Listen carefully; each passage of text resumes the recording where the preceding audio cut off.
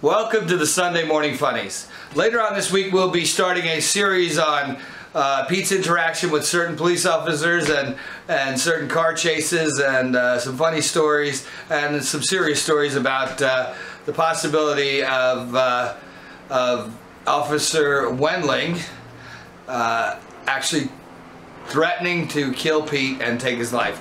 So we'll find out if that was a true story and how it happened and why such animosity towards Pete LaFrascia. But for this morning, we're going to go ahead and have the Sunday Morning Funnies, a funny story about Pete and a present for his daughter. So enjoy, and I'll catch you guys at the end. Copy of the chin hat with Pete's signature on it and personalized to you. That's going to be something that we can do so we can help support the channel with some merchandise, and then you can have something from Pete as well, okay? Something personal and a personal note from Pete that you can wear with you wherever you go and take it off and show your friends. Hey, here's what Pete said about me, right? We'll put a lining in there for you, and I'm working with a couple of manufacturers to try to get that done. So if you guys like that, please tell us. If you like that idea, tell us on here. Happy Sunday to you. Happy Halloween, guys and girls out there. I think we tell one animal story today. We start with the horse. Okay, just the horse story. We'll tell the horse story today. All right. So it's my daughter's birthday coming up, yo. Yep. And she said, Dad, I want a pet for my birthday. I said, okay, yeah, I get you a pet for your birthday. So ever since I was a kid, yo, I went to tap dance clubs. I was real good. All the weddings I went to, I was a little ring bearer. I was always promised a horse by my aunts and uncles. I never got nothing. I got a stick with a pony head on one time. They knew that I wanted a real horse. I said, okay. What they use for romper room? The stick with a pony. So Jimmy says he goes to these auctions, right? Because he used to buy good thoroughbreds and resell them. Right? He knew horses, right? So we're out in Jersey, right? And we go to this the auctioneer place. I was sitting in the bleachers with him, right? And they do it. Coming to the end of the auction, and out comes this guy with this little black and white Pinto. A little guy who's cute as shit. And I'm looking at him. I said, Jimmy, I want the horse. He said, Pete, I want the horse, Jimmy. So Jimmy goes, okay. Jimmy writes to pay him $50, right? So now I got an LTD 1969 four-door Ford, right? And he said, how are you going to get him in here? I said, Jimmy, tie him up for a minute, get on the other side of the car. We're going to rip the back seat out. So we ripped the whole back seat out, right? And Jimmy's pushing, but I'm leaving. Finally get him in, we shut the doors, right? That's how small he was. He fit in there. You had to put the head out the window, though, right? Yeah, we were cool. I would do it anyhow. I don't want him name spitting on me. Yeah. So we opened and we got to go from Jersey now back to Brooklyn. And we drive, and people were looking like, what the fuck? They didn't believe he was real until he started like that. You know? So we get to the toll booth, right? And the guy looks, and the horse sticks his head out. He says, is that a remote control horse? Is that one of them battery operated ones? And the horse goes, me! Fucking back to me. He says, go, get out of it. So we get him back to Brooklyn. So I don't know what to do. I got to fucking, what's where I'm going to put him, you know? I was always I get too excited sometimes. I do things without thinking. So I go to my friend. Yeah, you and me both. We're a little, pedal to the metal kind of people. So I got a friend that owns a catering hall, right? And across the street, he owns this big ass lot. So I go, I said, Ralphie, I got a problem. He said, what's the matter, Pete? So I tell him, wait, I'll tell you a story about this guy. He says, I got a problem. He said, what's the matter? I said, I bought this pony for my daughter's birthday, right? And I got no way to put it. He said, Pete, you can tie him up in a lap, but that ain't right. I said, Ralph, can I just leave him there for a little while and I'll fix this up? So I said to Jimmy, we're going to put him over there and you're going to come with me. So we went to this U-Haul place, right? We got a nice little 14-footer box truck, right?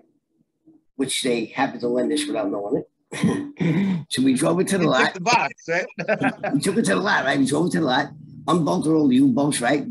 Jimmy tied it to the back of the Ford, and we both went different ways. Boom, the box drops. We brought the truck back. I brought the truck back.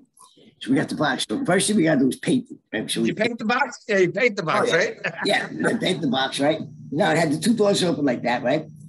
I said, Jimmy, I got to do something. She says, what? So I go get a hole in it.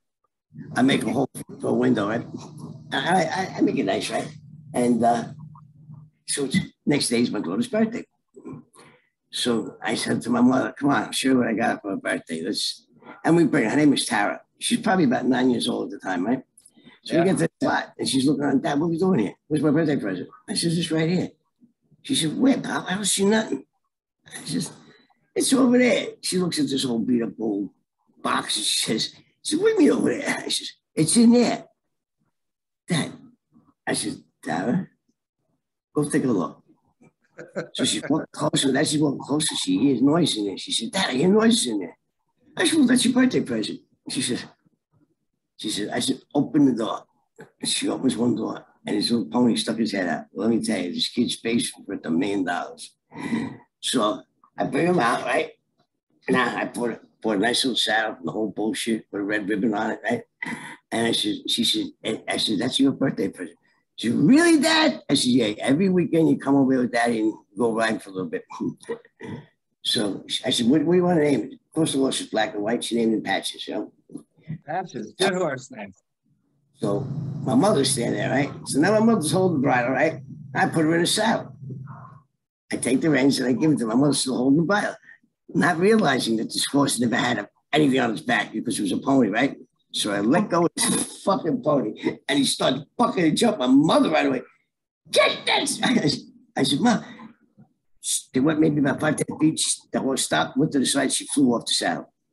So I ran over to her. She's all right now. She's a little dirty and shit. And she says, I don't want that goddamn horse there for my birthday. You don't like me. I said, Tara, this is the deal. If you don't get back up on him now, you'll never get on another horse in your life. That's right. I says, he doesn't know you, and he's got to get to know you, you know what I mean? But you got to get to know him. She looked at me. I looked at my mother. I said, don't you say a word. You know? Yeah. So I put her back up on the saddle. But this time I held the reins and I walked around. So we did that a couple of weekends, and we got used to it, and that was that, you know? Good deal.